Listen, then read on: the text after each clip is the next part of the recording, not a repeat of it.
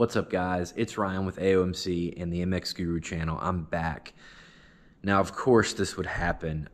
Those spy photos of the new KTM motocross bikes, those photos were released back in the summer, and a couple months went by and there were no more photos, no more news.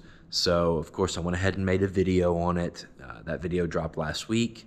You can see it down in the description. It's 2023 KTM motocross rumors. Since then, we hadn't heard a lot since before that video. And then, of course, as soon as I drop it, another leak comes out this week. As you guys probably know, Aaron Plessinger officially signed with KTM. They dropped his intro video yesterday, day before. Well, a photo has already leaked, and it appears that Mr. Plessinger also got to sit on or ride the 2022 factory edition KTM as well, and it pretty much confirms that the plastics we saw in the leaks back in the summer, that is going to be the body they are going to use for 2022 factory editions and therefore the 2023 models. So I'm going to put a picture of that right here.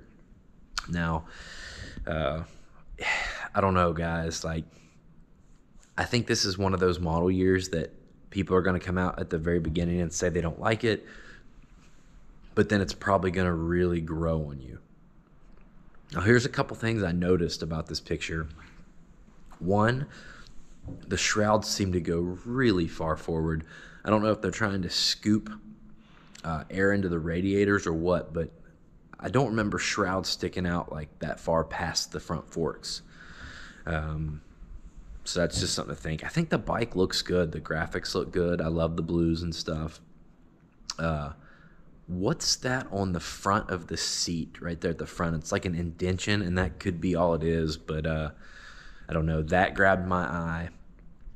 It also grabbed my eye that the triple clamps don't seem to be orange or anything like that. They're just like really just looks like a cast triple clamp. So interesting, but I just wanted to put this video out real quick and update you guys that it does appear to be confirmed that those original plastics in that first video are what they're going to use for 2023 generation.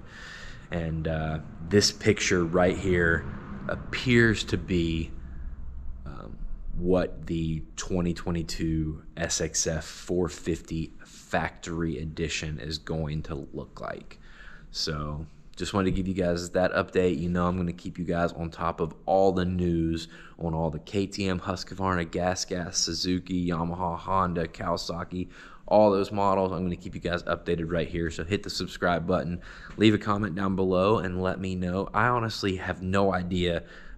Disclaimer, I have no idea where this picture originated from. It's been floating around the internet the last couple days. So if you have any more information on what we can expect with the 2022 factory editions, leave a comment down below.